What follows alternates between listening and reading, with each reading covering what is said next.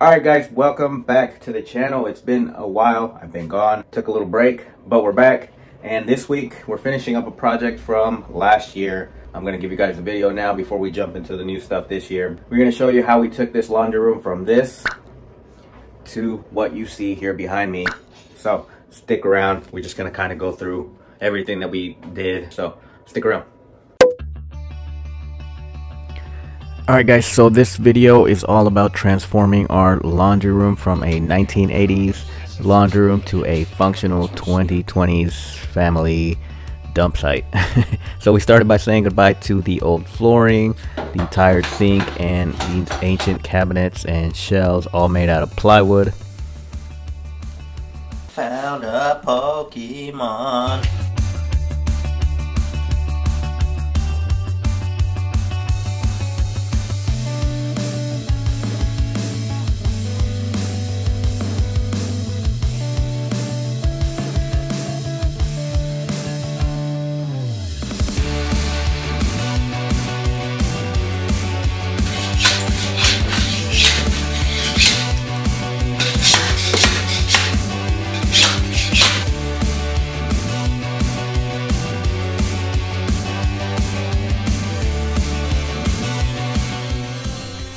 Alright, next was the behind the scenes hero, the plumbing.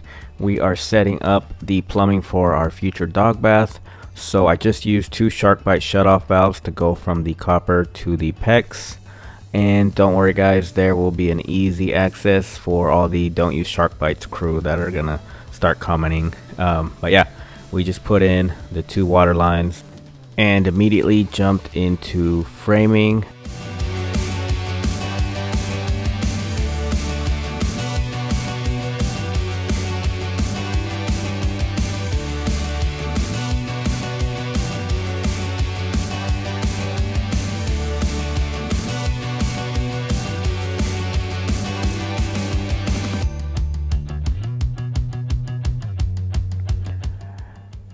Alright, and here I'm working on getting our dog bath framed. So this is going to be a dog bath slash utility sink, and it sits about 30 inches off of the ground for easy washing. And next we installed our shower system. We used the Curdy shower system to make the sink waterproof. So basically we just built a mini shower where the sink is at.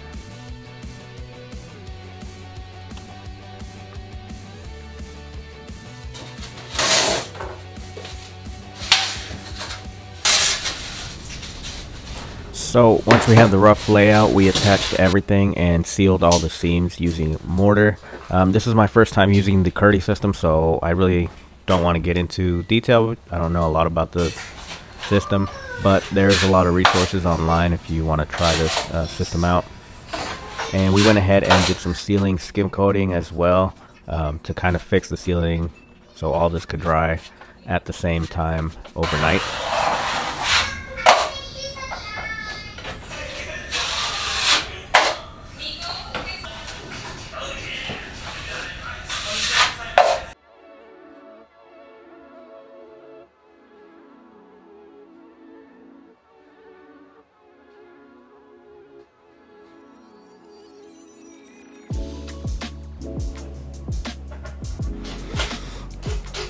The next step was to frame the base for our mud area bench.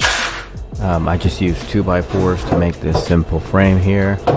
And I used 2 small cabinets that are meant to go over the fridge. These are the over the fridge cabinets that you usually see. And I just placed them on top of this frame. I didn't want anything that would stick out too much, take too much room. It's just a little area for us to kind of sit and put our shoes on, take them off. And later on we also added a cushion top that we made using a piece of plywood and some fabric and staples that made this into a little bench area.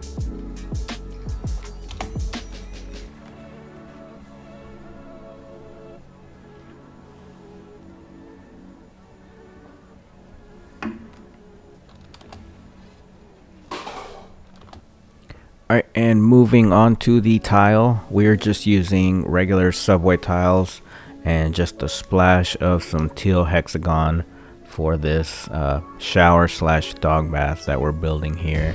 If you haven't seen the video, the link will be in the description. I did a whole video just on the dog bath. That one took a while, so yeah, check it out. And this was probably the part that took the longest in the laundry room with the prep work and everything that we did, but it's now one of our favorites in the house and one of the areas that we use the most for a lot of different things.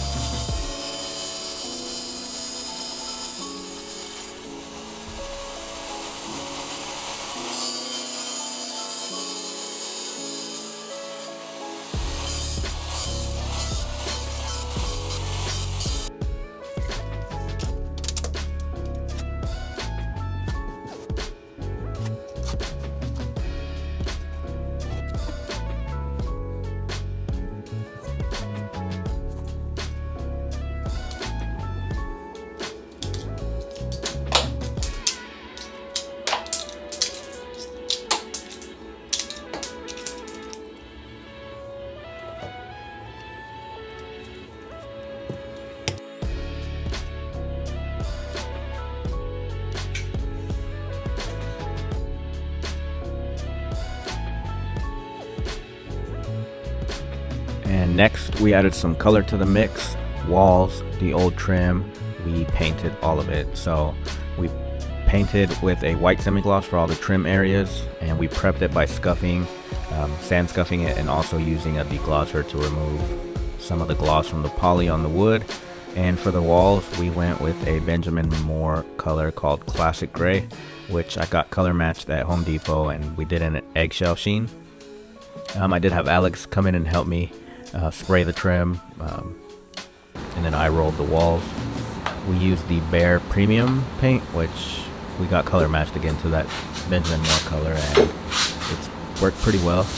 I actually like that Bear brand, the Premium Plus one.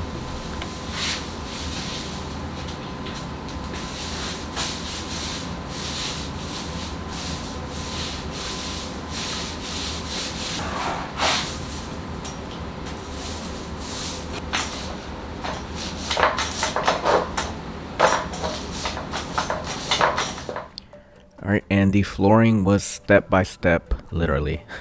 So I picked these 12 by 24 inch tiles that match our front entry door area, and these are exactly the same ones that I used in our entry, just a bigger size. And I really like the black tile for the entries just because I feel like it's easy to clean and tough for when you come in with, you know, muddy boots and cleats and things like that. So we started by doing a dry fit and cutting and fitting all the floor before moving on to actually applying the mortar. And then we also did the undercuts here on the doorway.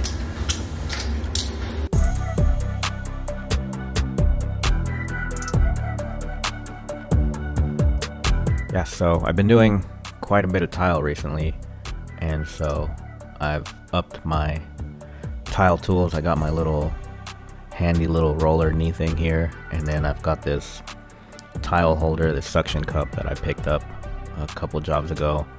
That's been really handy for holding these bigger size tiles.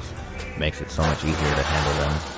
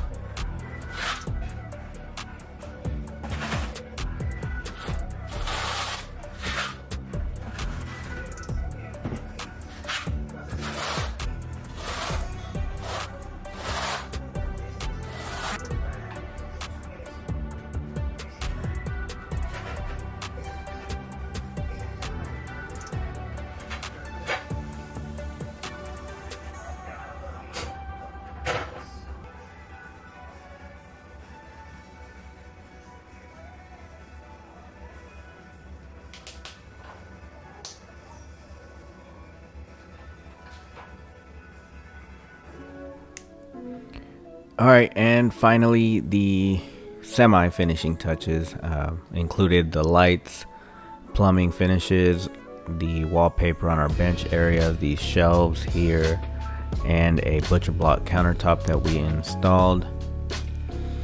And yeah, I mean, we still got a couple things left, but these were the main things that were pending. It took me like 6 months to get to this stage, guys, so I was pretty frustrated with this laundry room. Glad that we finally got to this. And speaking of frustration, so originally we had colored everything like a bright white, the trim, the cabinet, boxes, everything. And then for some reason I decided that I wanted them dark because the shoe thing was getting dirty. So I picked up this color that was like a magnolia color. It was like a green, bluish green. It looked on the sample, it looked amazing on the sample, and then I sprayed it everywhere without even trying it out. And I ended up with like a dark forest laundry room. And then on top of that, I painted the walls a different color to see if that would make it look better, and it didn't.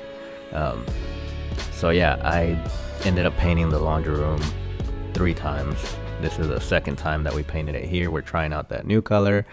But all in all, I went back to a gray and picked out a different, like, bluish color here for the cabinets. This is the final reveal here. I ended up with something a little more fresher to kind of go with the teal in the dog bath here and kind of match more. Yeah, so I mean, let me know what you guys think. We did have a lot of fun with this, and as you can see, we do use it a lot. This is in use already.